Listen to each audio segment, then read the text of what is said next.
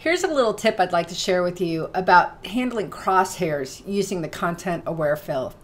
All right, we all know how it is. Your client shows up for a photo shoot and they've got hair like this. Don't panic.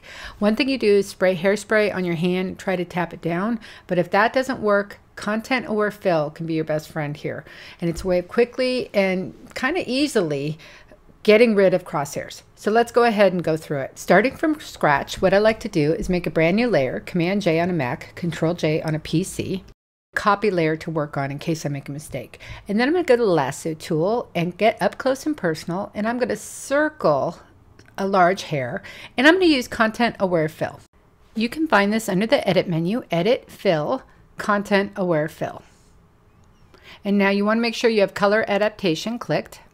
And what's going to happen is the AI technology in Photoshop is going to fill in what needs to be there. It's really quite remarkable. However, going to the edit menu is kind of a pain. So instead you can hit Shift Delete, which will bring up the fill menu kind of quickly, but even that's a little bit of a pain. So I'm going to recommend instead you either use an action that you've created or use my action. The idea here is anytime you're repeating a function, make an action. It's so much faster and it's really not that hard. Now I've already created an action that you can use that will fill with content aware and then deselect it. And the action I've made uses an F1 key as the hotkey. And there you go. You can just circle the hair you want, hit the F1 key, circle an area, hit the F1 key, and sometimes Photoshop will make a little mistake, and that's okay. You just can redo it or apply the F1 key again and again. And if you'll notice, I work around this piece, meaning I don't do all the hairs in an area. I work around it so I don't get this helmet head. It just allows me some perspective on doing the work. This works great on skin blemishes, on wrinkles, all sorts of things. Cleaning up fabric, it's really a great action.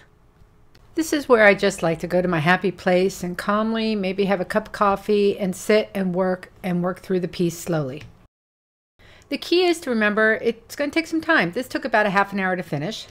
Again, you can create your own action to make this. It's really quite simple, or use the action. I'll provide a link at the end of this demo that I've created. And besides using content aware fill, you can also use the content aware heal tool.